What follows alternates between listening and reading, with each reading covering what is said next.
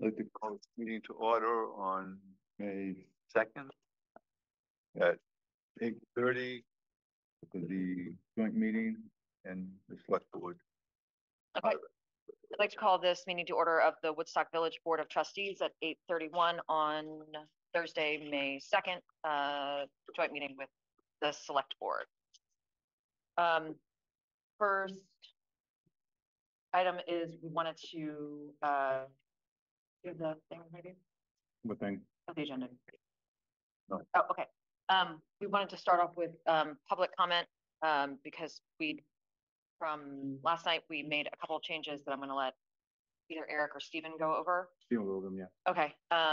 So we're going to do 10 minutes for public comment, about 2 minutes each, and you're going to time. So is there anybody, one person in the room? Would you like to make a public comment? Sure. You could, you mind? Yeah.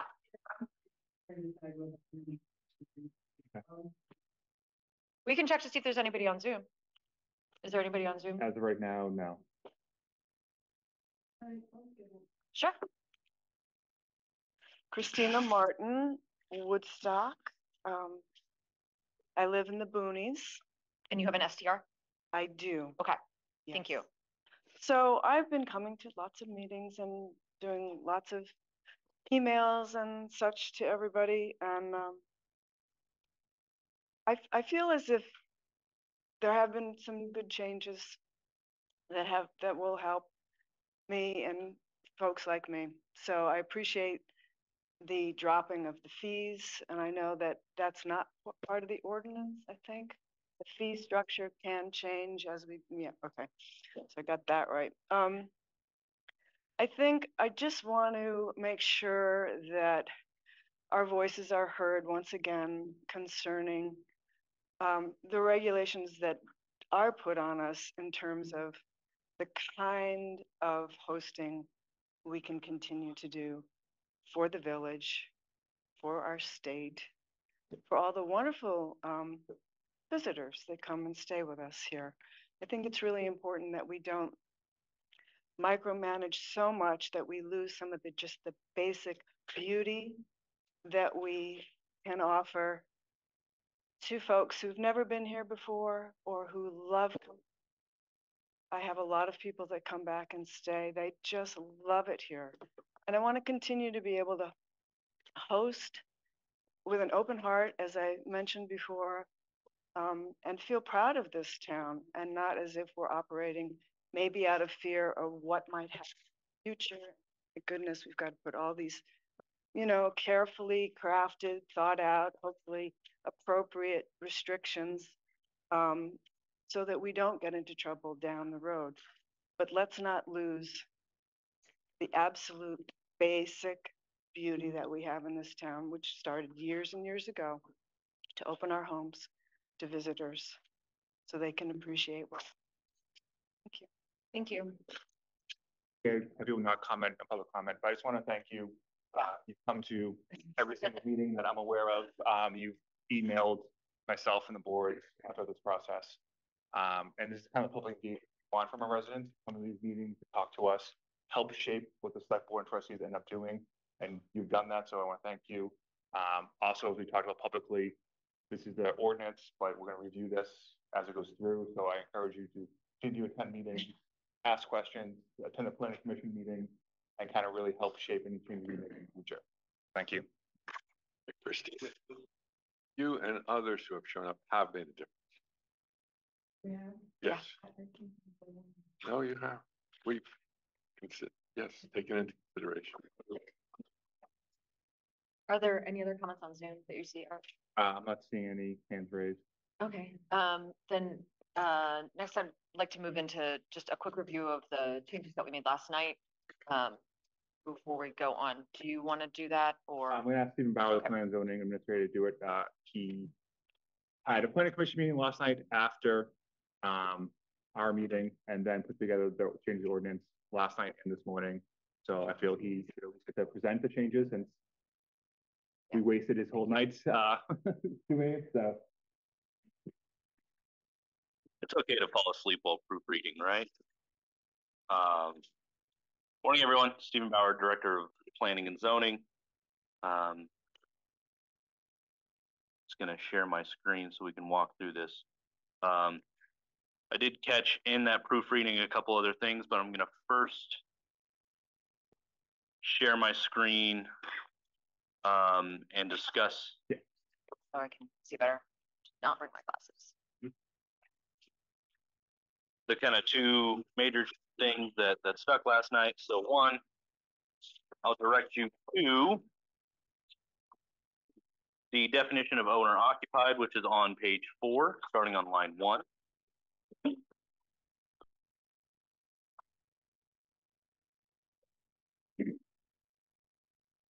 So we added in, so we struck the whole definition of owner occupied. Again, just to remind everyone, for the purpose of clarifying this, so we had caught that there's kind of a discrepancy of whether or not a parcel that is zoned owner occupied. So that has now changed to clarify that to say an owner occupied means a parcel, not a parcel and a home that meets the definition of Vermont homestead as determined by the Vermont Department of Taxes. So that clarifies that. Any questions there? Okay. And then really the next big thing would be last night the board solidified the fee schedule. And so I'll say we needed to make references, change the references to that. So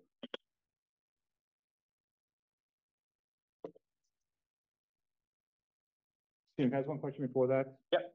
Section 5, page 5, short-term rental officer. Do we currently have a short-term rental officer, or does the board need to appoint one? nope, this will be a brand new appointment. So, and I was going to talk about that on the second wave, but we can. No, I mean, sorry, it's go ahead. simple enough. We can talk about it right now. So we don't have a short-term rental officer. So as soon as this is adopted, we need to have one because the ordinance calls for it. So that's why I have unless and until, so making the default the zoning administrative officer for the town until we go through the process and if the select board and trustees appoint a short-term rental officer. So that could end up being the administrative officer, but that just calls out that you need to appoint one because we don't currently have one. Thank you. Yep.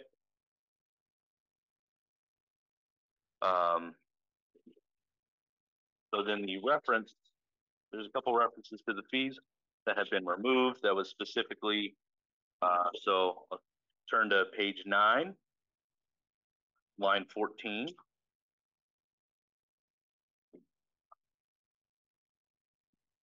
That's here. That's just removing when we had the fee schedule was in the ordinance. Obviously, we have to remove that because section 9 is just points to the adopted fee schedule. So we eliminate that reference, and then there's another reference.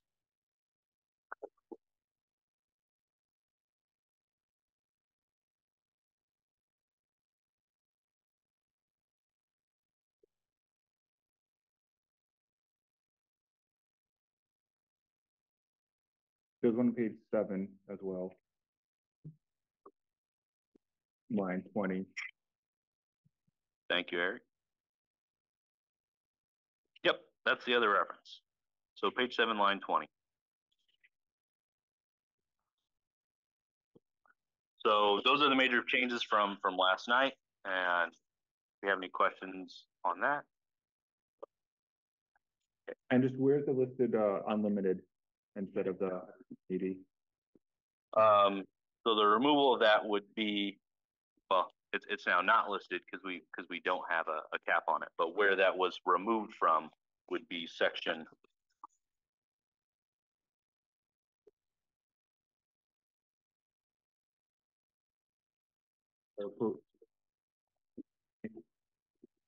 Yes. Now, if you look, it's no longer there. So the lack of specificity means that it's unlimited.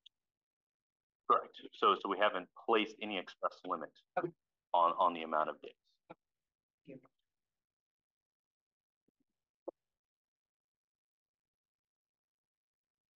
only other small things as we walk through, so this is just in proofreading, words that don't need to exist under section 1, removing collectively, because we already say these two boards adopt, so we don't, it's redundant to have collectively. Same as with the administrative in 5 that you saw before. The section 5 administration. So where we just were on section B, line 18 on page 5. So if you go below that, it says 1 select board and trustee shall appoint short-term rental officer. And it says that short-term rental officer, so unless and until the select board, rather than just saying otherwise jointly appointed, again, removing the redundancy. Removal, the short-term rental officer may be removed for cause at any time by action of the select board and trustees. That's what we mean by a vote. So again, redundant. If there's any other things that I caught. Other one. On page 12, 7. Yep. Got those specifics because you wanted to, because it needs to just be broad. About to host various conferences, family reunions, wedding. Yep. So the concern there is just simply the number of parking spaces that are taken up. It has nothing to do with any specific reason for why. So it's best just to remove that, the specificity for a party conference. That's not the point of the ordinance. The point of the ordinance is in this, So use it it's not the gathering itself. It's the accumulation of the vehicles beyond the number of guests. And then you'll see obviously section 9, how that changed. There was a fee schedule. We decided last night to remove that fee schedule and insert this language that just says the trustees and select board shall adopt those fees. Separate of this. That is all the changes I have on that. Do you want to review the fee schedule now? Yeah, well, just I want to make sure that is everybody, do any of the trustees or select board have any questions about the ordinance separate from the schedule? I do. Okay, and so we're gonna vote. Is that correct? Yep. Okay, and Eric, what's the she stays up here and makes a comment? Or- Once she recruits herself, she should step away from the table. Okay. At this point, I don't think she has recused herself yet, so once she officially recused herself, then she should step away from the conversation and sit down with the public. I recuse myself. Okay. That is now, we're past public comment, but since you've now recused yourself, I think we can take Right. your comment Yeah. in the audience. Yeah. And, Yeah. And I'm sorry, trustees, select board, everybody's, Oh, that's fine. Yeah. Okay. Yeah. okay. So looking over the ordinance last What's your name? night- Oh, excuse me, my name is Brenda Blakeman. I live in the village of Woodstock, Vermont. You have 2 SDers, right? I do. So a few of the things that I noticed last night going over this is, number one, I didn't see any reference to hotels, inns, and bed and breakfast that also advertise on short-term rental platforms. How is that going to work? So, if I'm incorrect, but this is not for hotels, bed and breakfast, is only for Airbnb, short-term rentals, correct? But hotels, motels, and inns advertise on short-term rental websites. Right, so, yeah, but this regulation is for short-term rentals, which hotels, motels, bed and breakfasts are not. I guess I'm misunderstanding the question. So I think the question is, do you mind if I The try? question is, so our, the computer software that we are wanting to put in place, detects short-term rentals by advertising on their platform, correct? Okay. So hotels, motels, inns, bed and breakfast, they all advertise on that platform. Mhm. All right, so how are we going to handle that? Well, I assume logistically, and correct me if I'm wrong, Stephen, they'll be checked against permits, but all motels, bed and breakfasts, motels, other types of lodging have an entirely separate permitting process. Okay, So it's like if you're going, like, this is a horrible analogy, but you're going out to catch tuna and you catch a dolphin in there, like just because there's a dolphin, then you let the dolphin go and you keep the tuna, right? Yeah. So like it's going to show them everything, but they are going to parse out only the things that are STRs and check it against register. So hotels, they don't have anything to do with all those other things. but if they're advertising on the platform and that's what this computer software catches, then they why pull those out. They just go because this only has to do with STRs. This is okay, about STRs advertising as opposed to anybody advertising. okay, all right.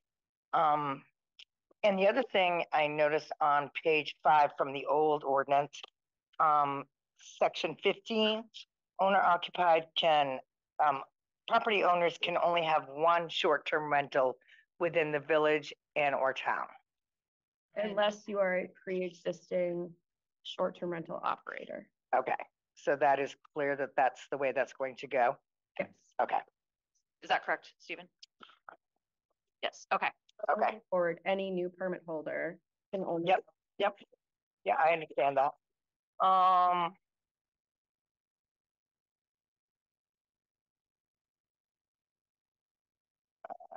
Okay, I think actually that takes care of all of my questions. Thank you very much. Thank you, Ms. Blake.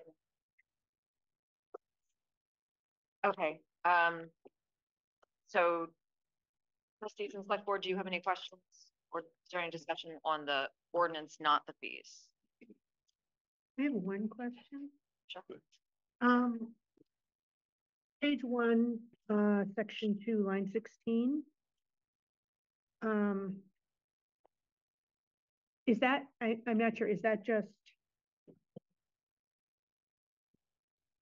I mean, it's an ordinance, so does that just mean we're suggesting this or So we're, it's the intent.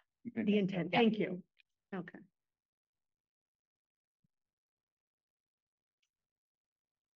I'm done. Trustees, do you have anything? Any other questions? I know you have a quorum. You have 3 votes. So, Okay. Ready to move on to the fees? Okay. Oh, look, Greg's here. Okay.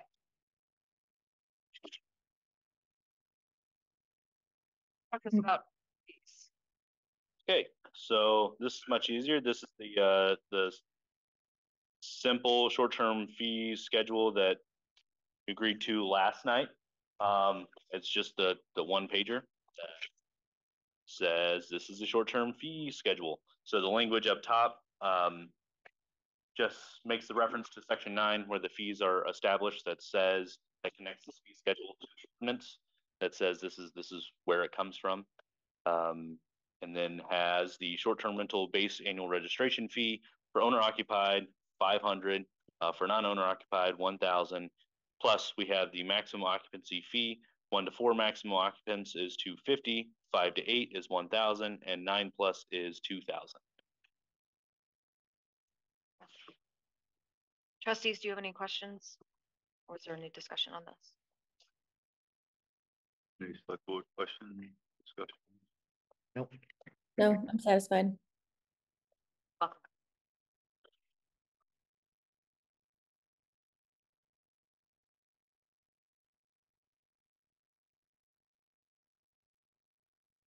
Okay, so I would make a motion for the trustees to approve the ordinance regulate the operation of short-term rentals as presented this morning with the draft from today, from May 2nd. Is there a second? Second. All in favor, say aye. Aye. Aye. Okay. Any opposed? Motion carries. And I would like motion to accept the ordinance, regulate short-term rentals. So moved. Second. All those in favor? Aye. Aye. Next, let's move on to the short-term rental fee schedule. So I would make a motion for the village trustees to approve the short-term rental fee schedule as presented this morning. Is there a second? Yeah. All in favor, say aye. Aye. Any opposed? Motion carries 4-0. And I would entertain a motion to accept the short-term rental fee schedule. So moved. Second. All those in favor? Aye. And just for clarity, both those motions, fee schedule ties to section 9 of the short-term ordinance. Yeah. Okay.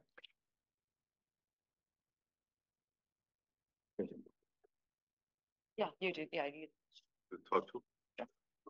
Okay, and I just want to make some comments that I want to thank the planning commission for all the hard work last year in the ordinance. Volunteers that gave up their time for research, discuss, prepare legislation for the municipality, and thank them all for their efforts and dedication. I also want to thank the planning and zoning department for working on this, the planning commission, repping both boards, coordinating the process, and acknowledge that even though this ordinance will add to their workload, they put all their effort into knowing this is the best interest of the municipality. And I want to thank the select board and the trustees, especially the new people that have come on board and come up to speed so very quickly. It is never easy to get 10 people to work together. 5 is very hard. 10 is even harder. So I appreciate all the time that you put in outside of normal business hours. Being elected is a privilege, but it is also really hard sometimes. And I know that we all get lots of different information at lots of different times. It's very hard to balance the needs of, in our case, 900 people, in the case of the town, 3,000 people. So I appreciate you all doing the hard work, showing up for votes, listening to people, always listening to people, and being willing to compromise.